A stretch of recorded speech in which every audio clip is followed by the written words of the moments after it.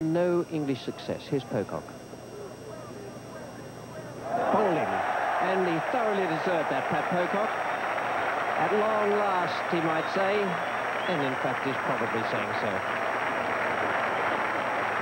What a good innings from Winston Davis. Within 23 of his century. That might sound a lot, but it's a great achievement for number 11 to come in as night watchman yesterday evening and bat right through until just before tea the following day.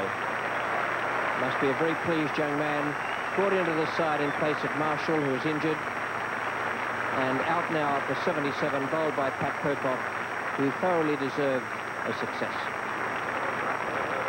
And one of those innings that will be remembered any time a tail-ender or a night watchman comes out and does something similar. They say, well, remember Winston Davis at Old Trafford in 1984.